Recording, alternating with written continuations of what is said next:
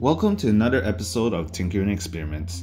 In this episode, we will be post-processing this 3D printed PLA print with liquid green stuff.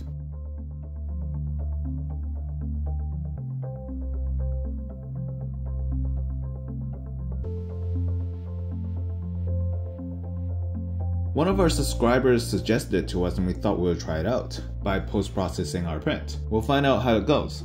Let's take a look at the model before we start applying any of the liquid green stuff on it. We can see that it's a relatively small print, but it's still very detailed. We can see the individual layers on the print as well. I hope that this liquid isn't too thick and it takes away all the detail on the print, but we still want it enough to fill in the gaps.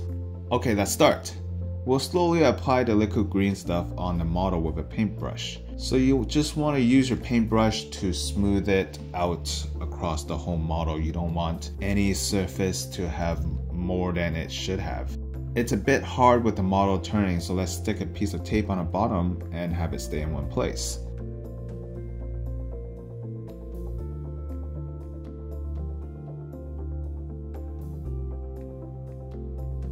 After it dries, I'm going to apply a second layer of the liquid green stuff onto the model. Now that it completely dried up after 2 coats of the liquid green stuff, we'll take a closer look at it. We can see that all the individual lines disappeared from the model and it seems pretty smooth. I wouldn't say it's completely smooth, but I would say it's pretty good with no additional sanding or anything that we have to do on our end. It seems like another good thing about this liquid green stuff is that the model still retains all the detail from before we applied it. A lot of people say that when you're filling the gaps with primer, it actually loses its detail, but in this case, I would say this is still pretty good.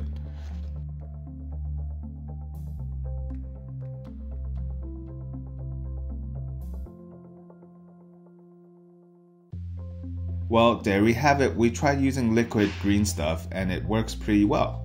It masks all of the individual layer lines and the gaps.